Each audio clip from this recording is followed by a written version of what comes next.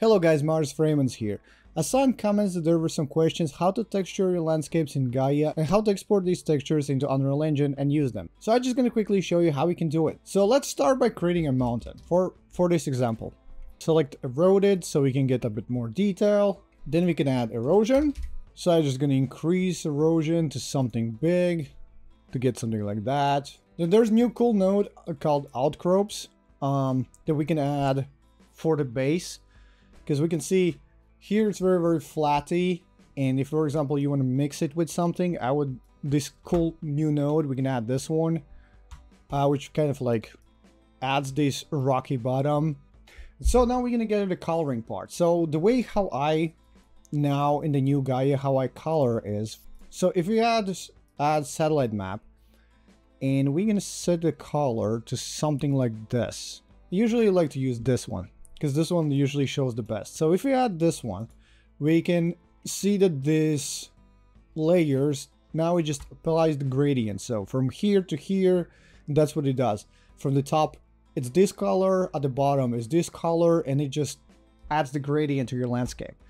So if we add texture base, then it actually uses the grayscale map to apply the texture, and now it looks individually where's the peaks and where's the bottoms and all the cool stuff. So it looks more natural, and to make it look even more natural, since we have erosion, we have a lot of erosion here, usually would also be colors because of, you know, the rains, how they would move down, let's say the sand and all that.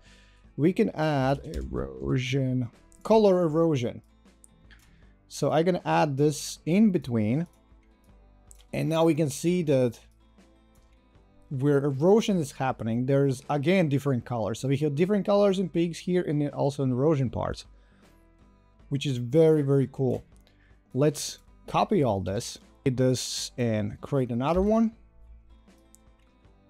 Let's just keep these two. I'm gonna bring this up to something like this. And you can always shift the color to something else. I don't know, this happens time to time in the project. I don't know why. It's another bug in 2.0 now, but you can always switch to some other colors and look for something else. Something like maybe like this. And for example, like bottom, maybe I want something more, something like this. Okay, this looks pretty cool. So do something like this. So, and now to export this, we're gonna need to add Unreal node. Yeah, so we're gonna move one here. We're gonna set to 1K PNG and all that. So for us, we need to duplicate this, put it in and put it as a color. Don't worry if it goes like this, it's another bug, it's totally fine, your landscape is fine. And now again, we can just go build, yes, open and start building. So now we're back in the Unreal Engine project. What we're going to do is we're going to use the plugin. I have set a video if you haven't seen this. Let's import a high map. I know that in the future we're going to add actually that it creates auto materials, so it's going to be even better, but currently this is what we need to do. So we're going to create a landscape, and so we have our mountain in the scene. Then what we're going to do is we're going to import this mixer. So basically the texture file, right click, create material. So open up the material.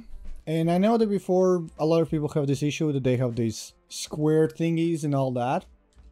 So what we need to do is, so if you click on your landscape, here resolution is 1K. So it's 1009. It's the same as we use here for export. So for free version, that's the max resolution we can export. And here before this material, what we can do is we can add search for landscape layer chords, add it to UVs. If you click on this, there is mapping scale. We can set that 1K, and again, if you would export to 2K, 8K, stuff like that, that's what you would enter. You would enter your 8K resolution, 4K. In our case, we have 1K resolution. So we save.